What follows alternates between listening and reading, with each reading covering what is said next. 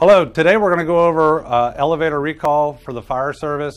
It involves a couple of simple steps and certain keys to make the elevator recall to the point of entry of a building. Usually it's on the floor that has the star on it. We're here with Grant Light and myself. I'm Dave Roberto.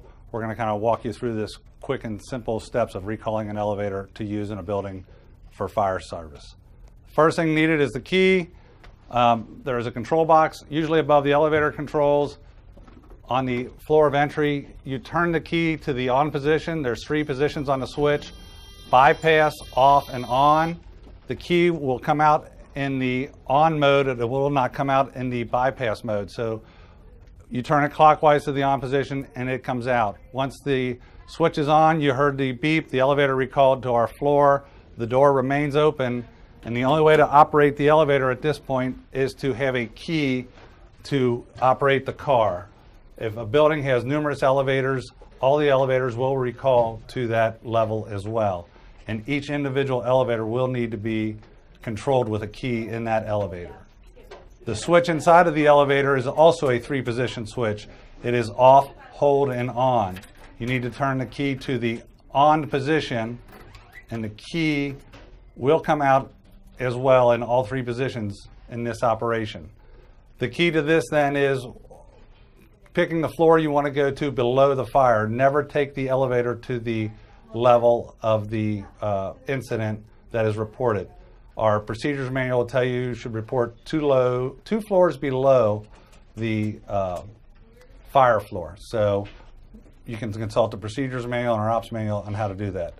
In order to get the elevator to operate now, we've turned it to the on position. We're going to close the doors with the closed door and open door switches. So you have to hold the button until the door closes completely. If you let go before it does close completely, it will not operate and it will open back up again. So we pick the floor we want to go to. We're on 1, we're going to go to 2. And the elevator moves. Once we get to the floor indicator up above will show you that we're on that floor, but the door will not open. The door needs to be manually opened using the button. And when you open the door, you want to be cognizant of the fact that there could be smoke on this floor, that when you start to open the door, you want to release it if you see smoke and go to a lower floor. The door, when you go to open it, cannot be stopped when you're opening it until it is opened all the way. If you stop part way, the door will go to close again.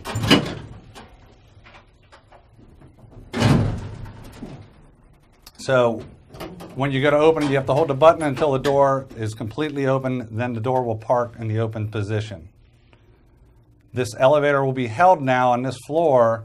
So it is important that if you do take control of the elevators, that we assign a member or a company to control the elevators.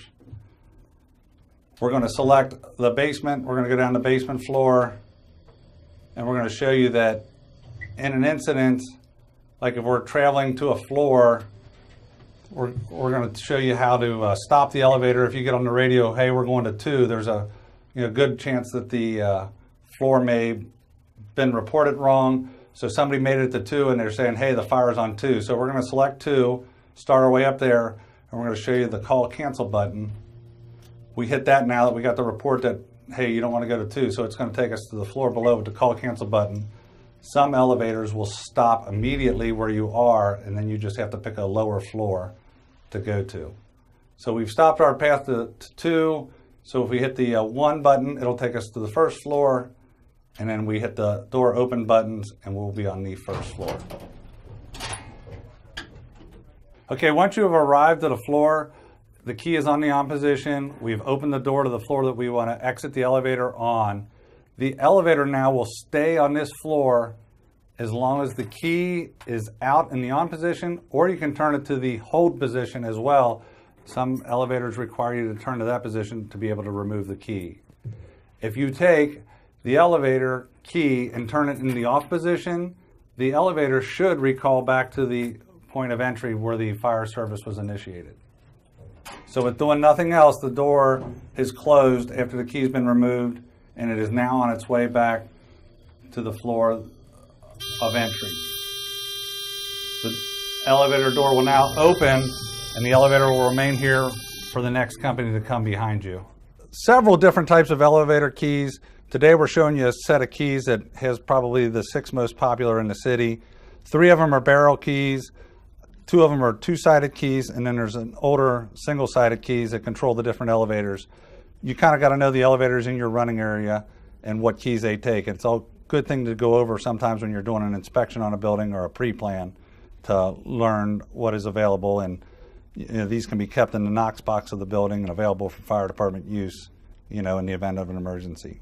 Okay, in summary, what we want to go over is some of the key points that you need to use the elevator in fire service.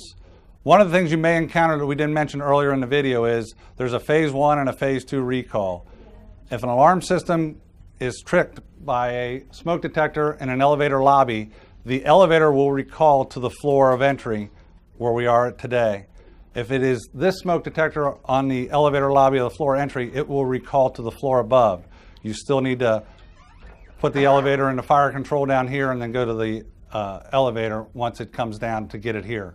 But it actually recalls to the floor above. The key to the fire service is to have the proper key, turn the switch on outside of the car, turn the switch on inside the car, and then take the car to the 2 floors below where you need to go.